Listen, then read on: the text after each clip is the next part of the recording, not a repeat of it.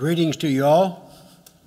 Greetings to all of you that are online on Zoom.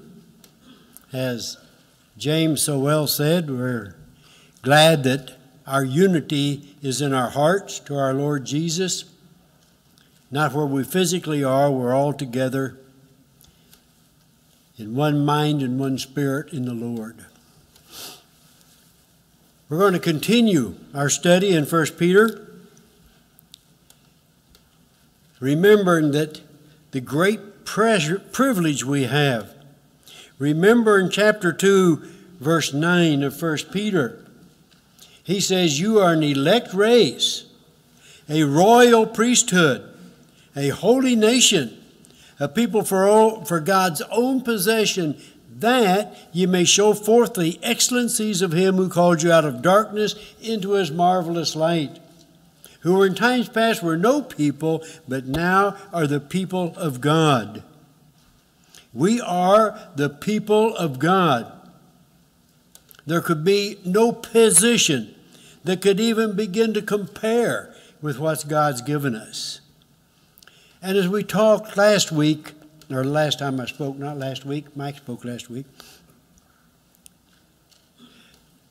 this great privilege that God has given us brings out a necessity to walk in the steps of Jesus, to be just like Jesus, and that brings duties to us.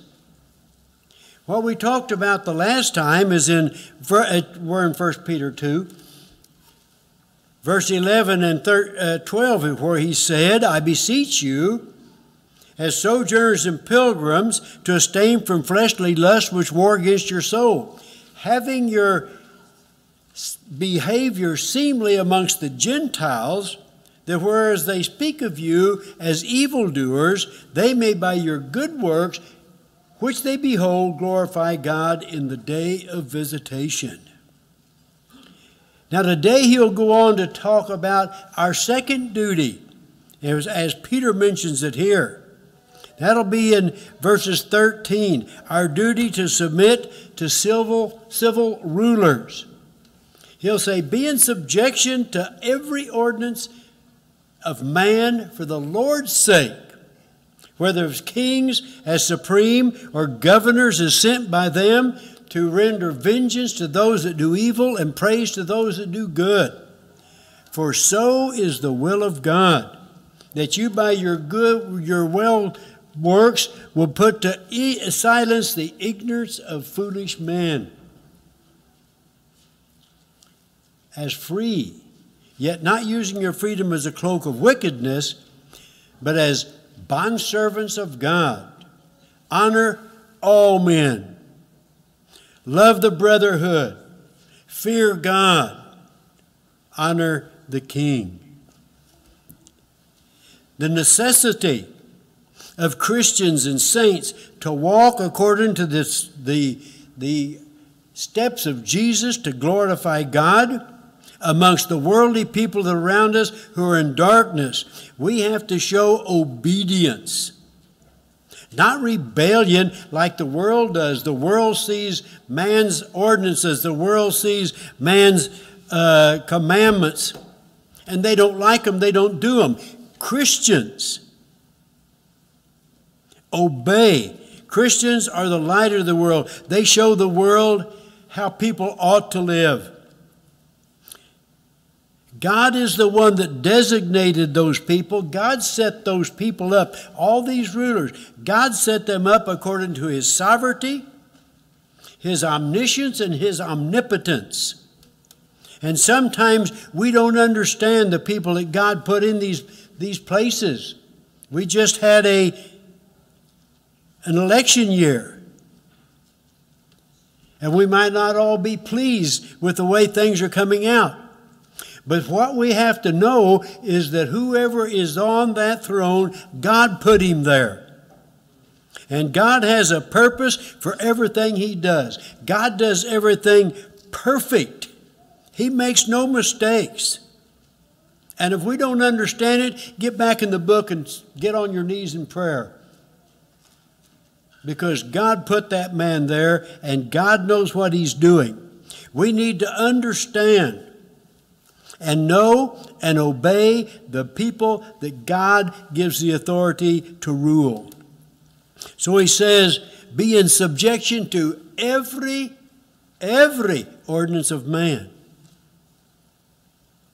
Be in subjection. That means to line up under their authority. The word means to subordinate yourself. It's a word that you line up, just like a army formation lines up under a supreme person that has power over them. He says you line up under these rulers. And that is not Peter's only, not only Peter's decision. Paul tells us the same thing in Romans 13, verses 1 and 2. Paul says, so let every soul be in subjection to the higher powers. For there is no power that's not of God, and the powers that be are ordained by God. Therefore, he that resisteth the power withstandeth the ordinance of God. And he that withstandeth will receive judgment unto himself. These are ordinances put out by men, but they're put out by men to whom God has given the authority to do that. And he says, for the Lord's sake, it's not for any human motives. It's not because you're afraid of a punishment. It's for the glory of God that we do these things. It is unto him that we give ourselves. There is no power but of God. If that man is a wicked ruler, he'll answer to God. That's not our business. Our business is to be obedient, to show the people around us the life that should be lived in all law-keeping, in all the things that people that are saints of Christ will show the world, whether as to the king as supreme. Now, when Peter wrote this, Nero was the emperor, an evil tyrant leader. He was the emperor when Paul wrote Romans also. And they're telling us that you obey these wicked rulers. You put yourselves under there. You subject yourselves to them. You subordinate yourselves to them. Christians are to obey these men in everything they say except where it violates what God said. As Peter and John stands before the Sanhedrin, who is commanding them, you don't speak in his name anymore. We're in Acts 4. In verse 19, Peter and John answers, whether it's right in the sight of you to obey you rather than God, judge you. For we cannot but speak the things which we heard in Saul. They turn them loose. Nothing to accuse them for. They turn them loose. They go right back into the temple again and preach the same Christ, the resurrected Christ, which these rulers crucified. They grab them again and bring them back in there, and they threaten them some more. And they said, 5:29, we must obey God rather than man. What's that cost them? If you go down to verse 40 and 41, they got beaten for it and cast out. And they left there with bloody backs, rejoicing and praising the Lord that they were found worthy to suffer for the name of our Lord Jesus Christ. They were obedient in everything except where it violated what God said. Jesus, John 19, stands before Pilate. Pilate, who has said over and over again, I find no guilt in this man. He knew Jesus was innocent, but he's going to make a pitifully poor decision. But as Jesus stands before Pilate, and Pilate says, answer you me nothing? He says, do you not know, in verse 10, do you not know that I have power to release you or power to crucify you? And what Jesus answered? You would have no power over me at all, except it were not given you from above. Jesus recognized in the face of the cross and yields himself to the decision of Pilate. You would have no power over me except God didn't give it to you.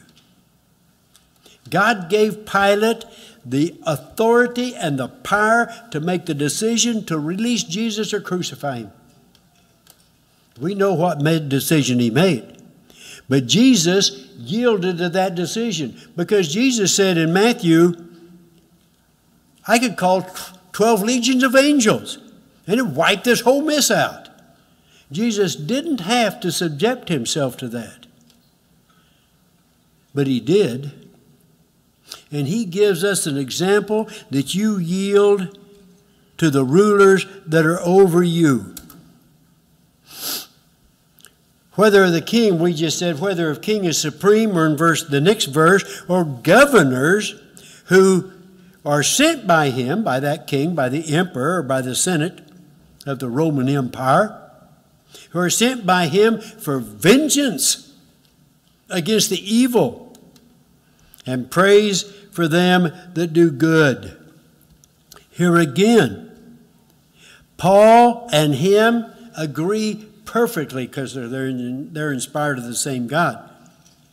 But he goes on in verse 3 of Romans 13. It says, for a ruler is not a terror to them that do good, but to the evil. And if you would not fear the power, do that which is good, and you'll receive praise of the same.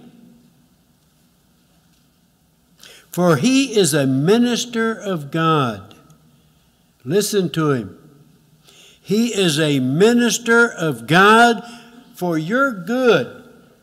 But if you do that which is evil, be afraid, because he does not bear the sword in vain. But he is a minister of God, an avenger for wrath against them that do evil. He is a minister of God. Whoever God puts on the throne as president or king or ruler or tyrant, God put him there. God makes no mistakes. What he does for a purpose, for the good of his kingdom and the salvation of souls. The rest is unimportant. Salvation of souls who have to live eternally in one of two places. And if that requires wicked rulers, God's going to put them on the throne. And when he puts those wicked rulers on the throne, we as Christians are obligated to obey those laws. Whether we like them or not is immaterial. Has nothing to do with it. He says by governors. Pilate was the governor we're talking about who Jesus was before. Peter and John stood before the Sanhedrin. Where'd they get their power? God gave it to them to persecute his people. Who did Paul stand before? Felix, Festus. Where'd they come from? The governors that we're talking about right here. And they yielded to those people. Paul even said, if I'm guilty of death, I refuse not to die. These people all believed in capital punishment. We make a mockery out of it by failing to obey God. God says there's certain people that don't deserve to live. They're to be put to death by obeying the laws. He says these people are sent by him. We know that God has all the power. It's God that changes the times and the seasons, sets up kings and takes down kings, gives wisdom to the wise and knowledge to those that have understanding. But God gives men that power to make those decisions. They don't always make the right decisions. God gave them the authority and the power to make the decision, just like He gives each one of us the authority to make our decision. God gives us the right to choice. We are free to make the choice. We're not free from the result that will follow the choice. Those leaders, what do you think Pilate felt when he faced the Lord when he left this earth? He knew he made the wrong decision. Our leaders today often make the wrong decisions. But that's between them and God, and they'll pay for that decision before the Almighty God, and that's not of our business. Our business is to obey Him in everything, that they don't violate what God said to do. It's our duty to show the world what righteous people do. It's our duty. What did He say in verse 12 that we read a while ago? Having your behavior seemly amongst the Gentiles, amongst all these heathens that don't believe in Christ. Have your behavior seemly, that whereas they speak of you as evildoers, they may by your good works, which they behold, glorify God in the day of visitation. That's why we do these things. It's for God's sake. It's for God's kingdom's sake that we do these things. Any law is better than anarchy. Sorry laws are better than anarchy. We have a bunch of anarchy that's been going on. In different titles, they call them communist organizations, socialist organizations that are total anarchist organizations. They're defying the law. They're doing exactly what Peter and Paul says Christians don't do. We don't have the right to rebel. We have the right to obey to God's glory and honor. For so is the will of God. This is the will of God. And I know that our nature, and I'm no different than you all, when they have put out laws I don't like, I don't want to get under that law. God said, do it. You do it to God's glory. It's not for us, as I said before. It's not for anything except it's God's will. We don't have to know anything else. When God puts a ruler on the throne, for what reason God put him there, we don't need to know that. We just need to know that God did it. And when he's on there, he's there because God wants him to be there. For so it's the will of God that by well-doing you put to silence the ignorance of foolish men. It's done by showing ourselves in the face of all this darkness around us. Christians glorify God no matter what. Penny's going through a bunch of old junk we have. You know, all those old papers that you keep forever that are useless. And she came across a writing by Calvin Coolidge. He was our 30th president. He was president from 1923 to 1929. That's even before my time. 100 years ago. And I want us to read what was on that little thing.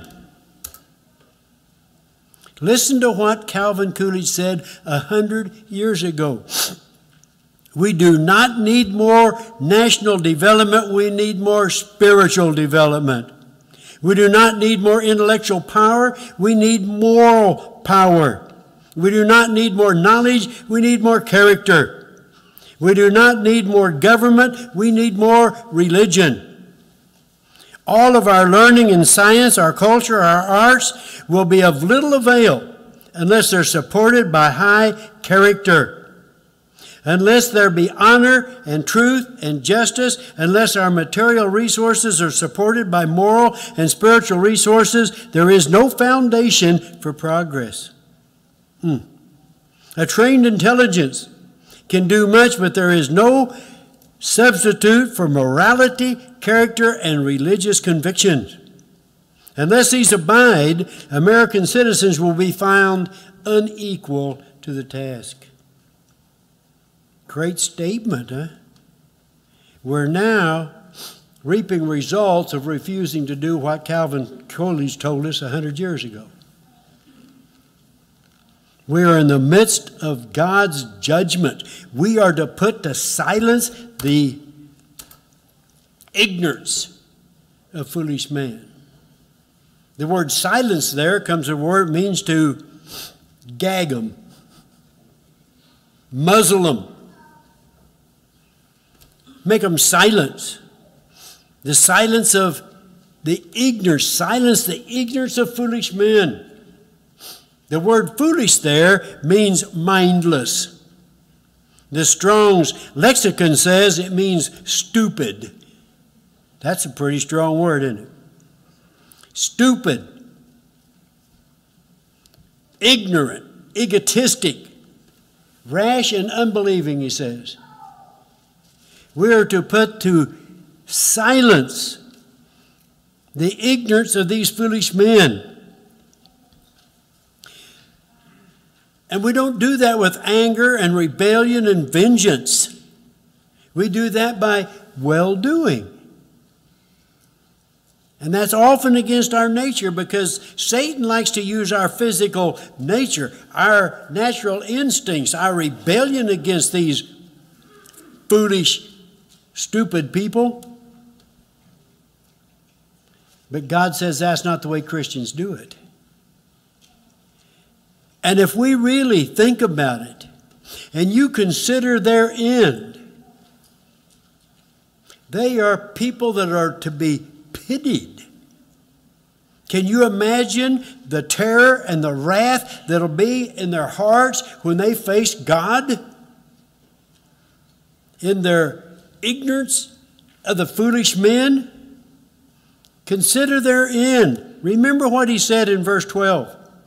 Having your behavior seemly amongst the Gentiles, that whereas they speak against you as evildoers, they may by your good works glorify God in the day of visitation. That's what we're living here for, brethren.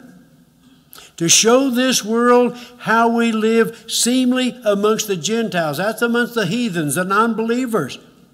For the purpose of what? So they can see our good works and glorify our Father in the day of visitation. We can't do that by being angry and rebellious. We can only do that by being obedient and showing the world how Christians live. We walk in the steps of Jesus.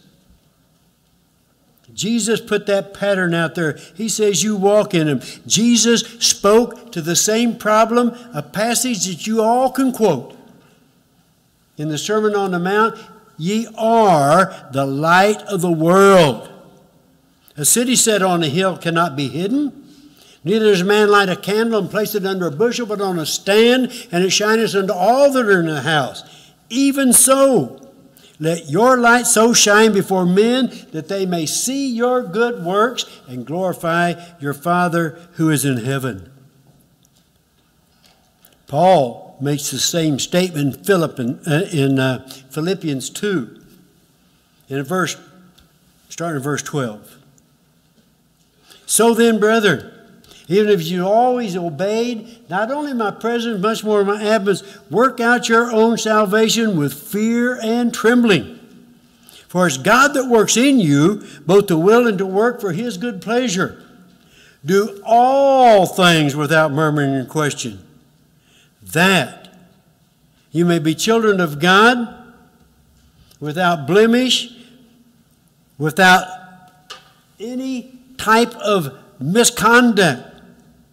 Children of God without blemish, without any of these evil things that we're talking about. For what reason?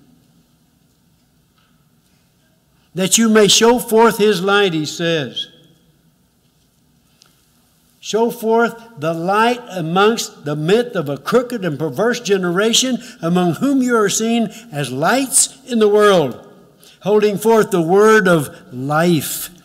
That's what we're doing. We need to leave these people with nothing that they can say against us that is honest. The only charge they can give us is faith. To make us criminals, they have to do like Roman did and outlaw Christianity. So the only charge they can give against us is our faith. I think I said last time I spoke a statement that Tertullian said. He was one of the church fathers. Lived in, I think he was born in 155 A.D. He said, there were no Christians in prison for crime, but only for faith. Paul going to Jerusalem. Everybody is telling him, don't go to Jerusalem. Paul tells them in chapter 20, verse 24, we're in Acts. He says, I hold not my life of any account of dear unto myself, that I might accomplish my course, the ministry which I received from my Lord Jesus, to proclaim the gospel of the grace of God. He said, I'm going to proclaim the good news of the grace of God. They keep threatening him, telling him, don't go, don't go. He says in chapter 21:13, what do you weeping and breaking my heart? I am ready, not only to be bound in Jerusalem, but to die for the name of my Lord Jesus. He knew what God told us to do. By well doing, we muzzle and stop the mouths of them till they have nothing to say. They are ignorant, foolish men. If you're not in Christ, let me tell you clearly, bluntly, you're ignorant and foolish. Anything outside of Christ is ignorant and foolish. And we're here to show them what they should be living like. These people are ignorant people. They're the people that Paul spoke of in 1 Corinthians 2, verse 14. He says, for the natural man cannot receive the things of the Spirit of God, for they're foolishness to him. And they can't know them because they're spiritually judged. Remember verse 12. We do all these things that they might glorify God in the day of visitation. Our life is to draw people out of this dark world into Christ. But if they refuse, if we live the right lives, they'll have no excuse on the judgment day. They will have to pay. They will be down on their knees, confessing Jesus as Lord to the glory of God the Father as they're sliding into the lake of fire and brimstone. But make sure that our life was such that should have turned them around. If they refuse, that's between them and God. He says, as free, yet not holding your freedom as a cloak of wickedness, but as bondservants to God. We're free. Galatians 5:1, for freedom did Christ set you free. Stand fast, therefore, and be not encumbered with a yoke of bondage. But he goes down in verse 13, that same chapter, says the same thing Peter says right here. He says, for ye, brethren, were called for freedom. Only use not your freedom as an occasion of the flesh, but by love, serving one another. Paul says the same thing that Peter says. You don't make a cloak of wickedness. The cloak is a rarely used word which is translated veil in a lot of places. It's a pretense to cover up the wicked we're doing. You don't use your freedom as a cloak of righteousness. We have freedom in Christ. If you walk in the light as He is in light, we have fellowship one with another, and the blood of Christ, His Son, cleanses us of all sins, 1 John 1:7. There is therefore now no condemnation to those that are in Christ Jesus, for the law of the Spirit of life in Christ made you free from the law of sin and death. We're not even under the law. It says when you sin, you die. Jesus, we're hidden in Jesus. He paid for all of our sins. But that does not give us a quota of sin. That gives us no right to sin. Now, we know we stumble and fall, and because of that, the grace of God takes care of it. But some people want to do the things they want to do and make excuses for themselves by saying, well, that's just my nature. Well, get rid of it. You don't have the right to have that nature. God says you get rid of all that sin. Paul writing, and he tells us how the Jews reacted to the preaching of grace. They thought they could be righteous by what they did by themselves. So Paul says in he ends up the chapter 5 in Romans, verse 19. He says, as through one man's sin, the many were made, for one man's disobedience, the many were made sinful. And by one man's obedience, the many were made righteous. And the law came in besides, that the trespass might abound, and where sin abounded, grace did abound more exceedingly. That as the sin reigned in death, even so might righteousness reign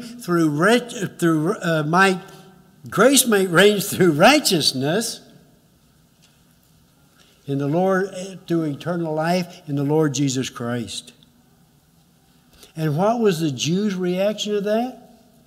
Let us sin then, that grace may abound. What did Paul say? God forbid. You who died to sin, how can you any longer live therein?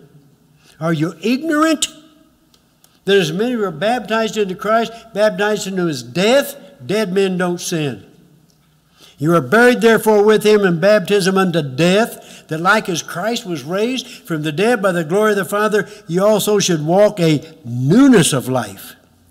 For if you are united with Him in the likeness of His death, you shall be also in the likeness of His resurrection, knowing this, that our old man was crucified with Him, that the body of sin be done away with, be no longer in bondage to sin. For he that's died is justified. If we died with Christ, we believe we'll live with Christ. Christ, being raised from the dead, dieth no more. Death no more hath dominion over Him. The death that He died unto sin, the life He lives unto God. Even so, verse 11, even so. Consider yourself as dead unto sin and alive unto God through Jesus Christ. We don't use our freedom for wickedness, but as bondservants of God. Remember our context. Be subject to every ordinance of man for the Lord's sake. Subject to the Lord. Paul also says in Romans 6, in verse 16, he says, know ye not that to whom you present yourselves as servants, His servants you are whom you obey, whether of sin unto death, or obedience unto righteousness. But thanks be to God, that whereas you were servants of sin, you became obedient from the heart to that form of teaching whereunto you were delivered, and having been made free from sin, you become obedient, you become servants of righteousness. Everybody in this world is nothing but a servant. And we're either a servant of sin or we're a servant of righteousness. And those two determine where we spend our eternity. Honor all men. I'm jumping over a slew of stuff I had prepared. Honor all men. All men are created in the image of God. Wicked, good, whatever they are. They're created in the image of God. Jesus thought that all men was worthy of him to die on the cross for. Love the brotherhood. Let love be without hypocrisy.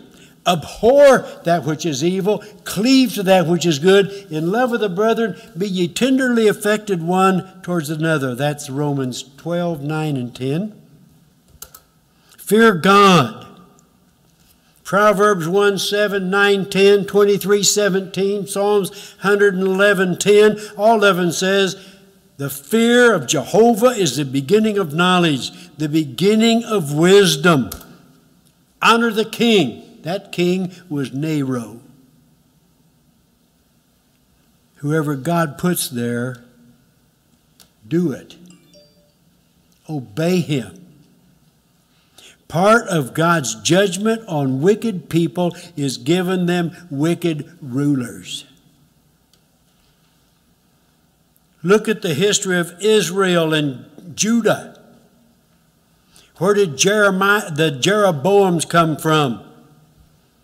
Where did the Ahabs and the Ahazes and the Manassehs come from? God put them on that throne as king. Evil, wicked men. For what reason? Because the people were evil. You can't get more evil than the United States today. You can't. When we honor and make laws to uphold and honor and call good that which God says is an abomination, and when we're murdering off thousands and thousands, we talk about we're worried about the COVID, and it doesn't even begin to compare with the death we're putting to death. We're murdering those babies. And you think God is not going to judge us for that? And he's going to give us wicked rulers. And we need to understand what God's doing so that we can join God in his work. How are we doing? Are we living like this tells us in obedience to the laws around us so people can see how we ought to be living? Are you walking in your ignorance as a foolish man outside of Christ? If you are, make it right. Come to Christ.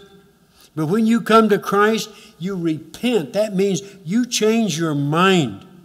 You're no longer going to live like the world lives. You're going to live like God wants you to live. You're going to be, by your well-doing, you're going to put to silence the ignorance of foolish men. Come to Jesus. Whatever you need to do, come to Jesus today. Don't be that ignorant, foolish person that's outside of Christ. We're going to stand and sing. If you need anything, make it right.